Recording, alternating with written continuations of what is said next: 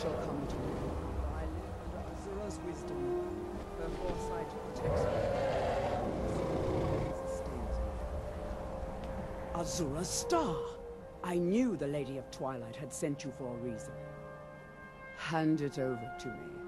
I will ask Azura to restore the star to its original purity. I will commune with Azura.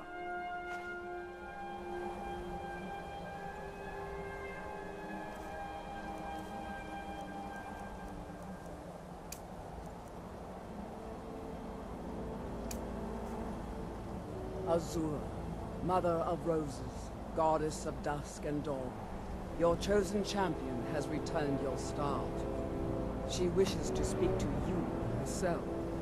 Please, place your hands on the... Greetings, mortal. You have followed my guidance through the veils of twilight, and rescued my star from Malyn Varen.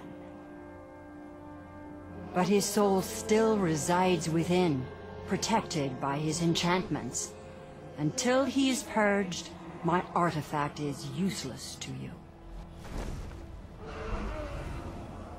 Eventually, the star will fade back into my realm in oblivion, but I doubt you have the 100 or so years it would take to wait.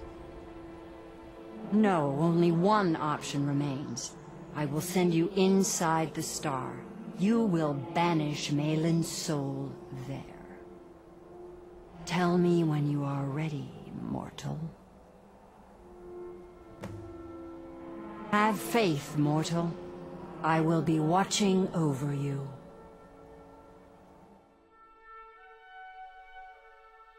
Ah, my disciples have sent me a fresh soul. Why? There's something different about you. And who are you to challenge me? I have conquered mortality itself.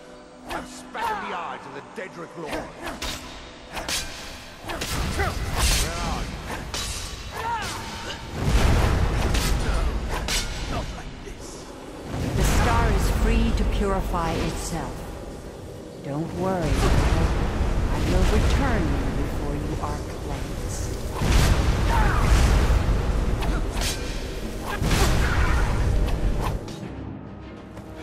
My star has been restored, and Malyn's soul has been consigned to oblivion. You have done well, mortal.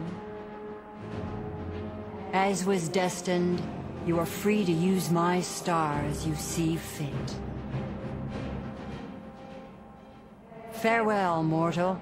Know that Azura will be guarding over the threads of your fate in the twilight.